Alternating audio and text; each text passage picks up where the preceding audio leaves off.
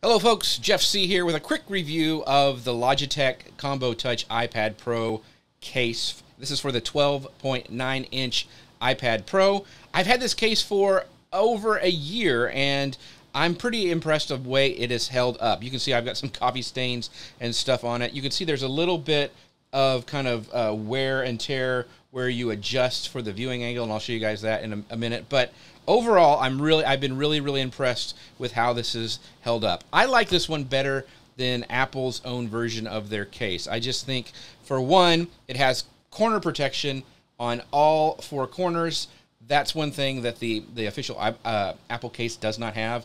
And whenever I've had damage done to an iPad, it's happened on the corner. So I wanted to make sure that I had something that would protect it. The other cool thing about this is that the case, the keyboard comes completely off. It is completely separated, and it charges from the iPad, so I don't have to charge a separate keyboard. So I really like it.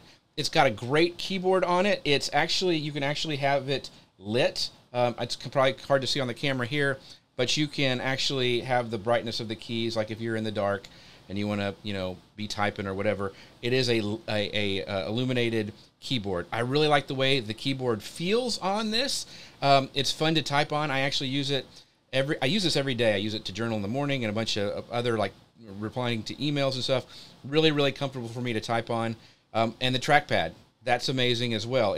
If you're used to an Apple trackpad, it's the same thing. You can pinch and zoom. You can do all sorts of things that you're used to doing with this trackpad. And it's just the perfect size for this case. I just really like it. And it's nice to use on a iPad Pro. So the other thing you can do is you can adjust with that kickstand on the back to your perfect viewing angle, which I really like. I don't like some of the fixed cases where you're only at a certain angle. You actually have the ability to adjust it the way that you want to.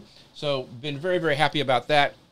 Like I mentioned, the trackpad, the lighted keyboard, it just does everything that I need it to do. Now, that being said, let's talk about some things that I don't like.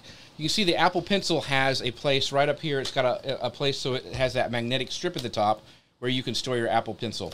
There's no loop to keep this in place. Now, the magnets are pretty strong, but one of the things, like if I'm stuffing it in my backpack to go, that can slide it off, and these aren't cheap, and I want to make sure that I don't lose that somewhere. So I wish there was a loop on it. That's one thing. The other thing, if you can see here, it's kind of bubbling around where the ports for the speakers are. It's just kind of bowing out on all those sides. This one's even worse. So I don't think it really hurts it. It's just, it doesn't look that great. But I've had this for over a year, and it's done its job. It's protected my iPad. It's got that cutout for the camera, which I never use the camera on my iPad, really. But, yeah, really like this case. It's done its job. If I got another iPad, I would make sure to get a Logitech case, because I just really like it, the way it works, the way it stood up over time. And that is the Logitech Combo Tech iPad Pro 12.9-inch.